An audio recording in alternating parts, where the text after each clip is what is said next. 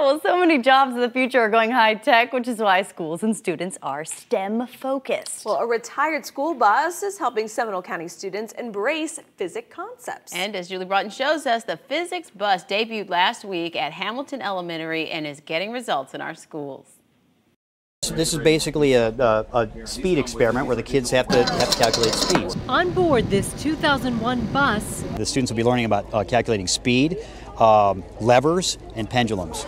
It's my classroom. workbenches with drawers and storage spaces line the walls of the physics bus. More than 100 experiments are in each box, ready to visit Seminole County elementary schools, introducing concepts most students don't learn until middle or high school. The fact that we're starting them at an early age allows middle school teachers to get a little more in depth instead of having to start from scratch, so to speak. So this is going to give the kids a great foundation for middle and high school. The bus, sponsored in part by Fazurka. Founder Anatoly Glushenko says he came to the U.S. 10 years ago and created the nation's first physics curriculum for a middle school shortly after. We need to explain students, elementary students, that this is what is waiting for you when you come to middle school. As they can figure out how much effort it takes to move that weight. Parents touring the bus like what they see. My daughter has the opportunity to do things that I never did, and it's amazing.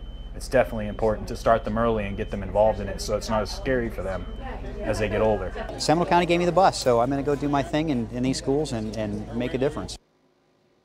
Very neat. That was Julie Broughton reporting. Now, this bus was renovated rather, thanks to grants and funding donors, including Dr. Tina Calderon, Disney, Phi Psi RA, and the Foundation for Seminole County Public Schools. But anytime you have those things that get them more hands-on, it always, activates a different part of the brain and how they learn as well. Doesn't it look like a great photo op, too? It does. You know the kids are like, let's take a selfie. Yeah, let's take a picture. And it's interesting because it was physics in school that made my brain click when it came to like math, going, oh, I could see where things, all come together. Yeah.